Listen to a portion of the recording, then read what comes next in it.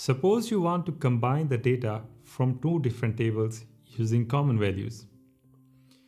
You can do that using the lookup command in DQuery. Start with one of the queries as the first query and then use the lookup command.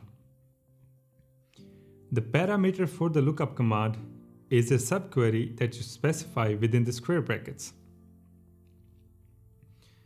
After the subquery, you need to specify lookup field, the common field from the subquery output, also called the lookup table, and source field from the first query output, also called the source table.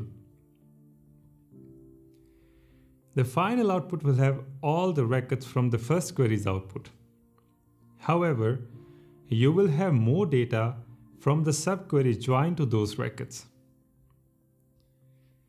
It's also important to know that only the first match from the subquery's output is used in the final output.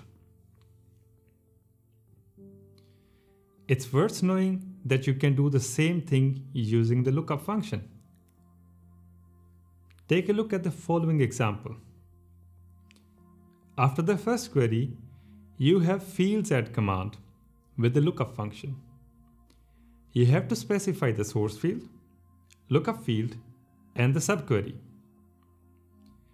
The main difference is that you get the lookup table output only in one field compared to the lookup command, where all the lookup fields from the subquery are in individual fields in the final output.